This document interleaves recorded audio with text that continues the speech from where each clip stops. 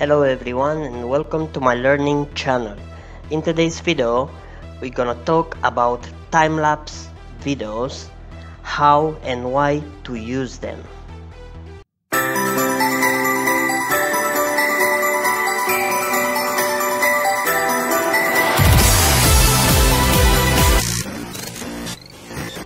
First I'm gonna show you an example of time-lapse video.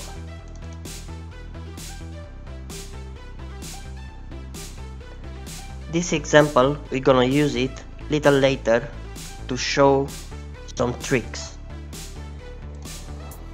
Alright, now what is time-lapse? Time-lapse, it's a visual effect for videos. How we make time-lapse? Time-lapse, it's when you put your camera in a position and you record video for a period of time, and after you speed it up.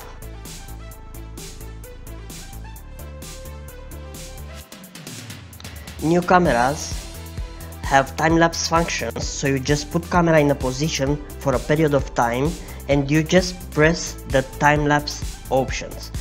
At the end, no speed up required, because the function it's making it speed video, time-lapse. Somebody asked me if you can slow down time-lapse videos.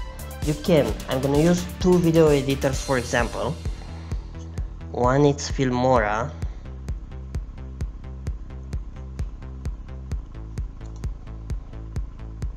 and we're gonna import the example video, project example,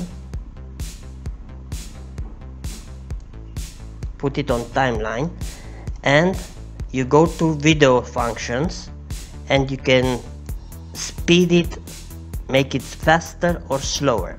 You can adjust the speed.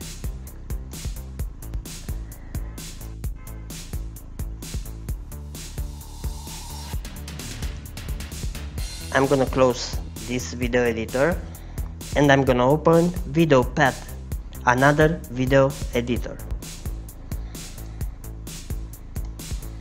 We're gonna import our time-lapse example. We're gonna put it on timeline.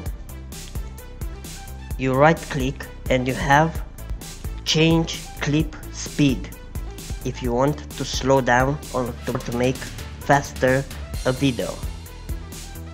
The speed is 100%. If you want to make it slower, you just type 50% or how slow you want the video to run. If you want to make it faster, you make it over 100. So, for example, 150%, and the video will run faster. So, if you want, I'm gonna close, not saving. If you want to slow down a video, time-lapse video, you have options in all video editors on video settings. Speed of the video you are uploading, you can adjust it very easy. But why would you slow down a time-lapse video? Because a slow down time-lapse video is gonna be just a normal video but with bad quality. So if you want a slow down time-lapse video, you can just record real-time videos, so you don't need to use this function.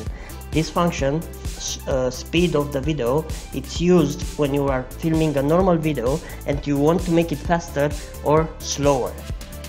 But to slow down a time-lapse video, it's useless because it's gonna be just a normal video with a worse quality, with a bad quality. At the end now, I'm gonna leave you with my time-lapse video, for example, to show you how to use them.